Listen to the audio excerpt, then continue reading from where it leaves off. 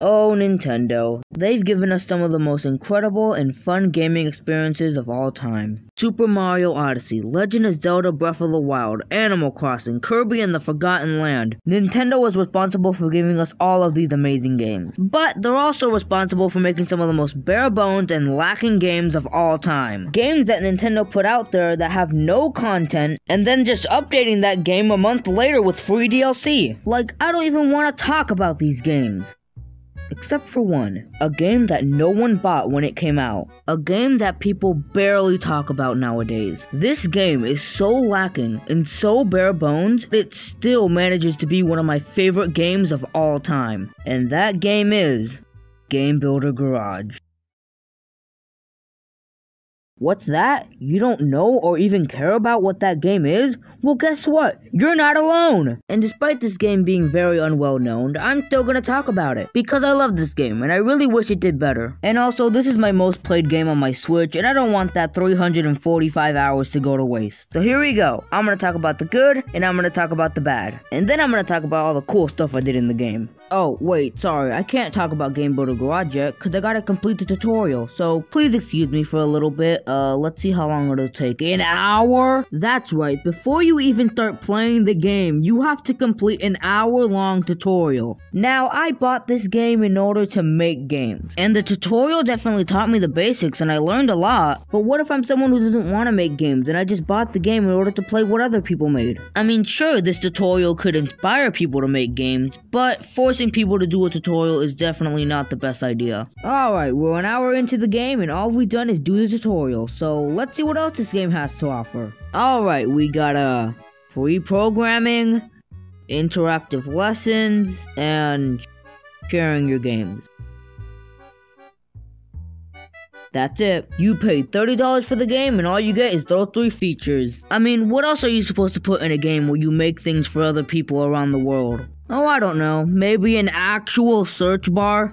Nintendo, you're killing me with the whole code thing that you have a habit putting in your games. You want to friend someone on your Switch? Just put in a code. You want to play a specific Mario Maker level? Put in a code. Do you want to play this super cool Game Builder Garage game that you found? Put in a code. I honestly don't even understand this code thing. No one likes it. Alright, I've been trashing on this game for a while, and this video is about how much I love it, so let's get into the good.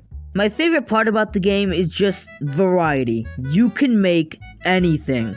I mean, unless it's over 512 nodons. I would talk about how stupid it is, but I hate it so much, it doesn't even deserve to be talked about. And I don't mean to toot my own horn, but I've gotten pretty good at programming. Like, look at this cool Deltarune Sands boss I made. It's really short, but I spent a whole night making it, so we're gonna appreciate it.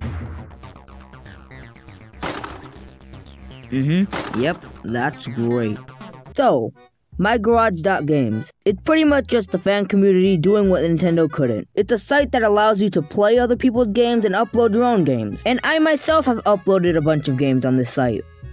And, look, we gotta talk. I might have made the longest game in Game Builder Garage history. I made a game called Cosmo the Cat, and first I just gotta say, Cosmo the Cat is not my original character, he's my friend. One day he came up to me and said, hey, you should make a game about my character. And I'm like, yep, that sounds like a very beneficial way to spend my time. But I took it way too seriously than I should have. Because in order to play the full game that includes the main story mode and the multiplayer minigames, you need to download 32 different games. Okay, if there's someone out there crazy enough to download every single one of the games and upload proof of you beating every level, I'll eat my left sock, because no one is crazy enough to do that.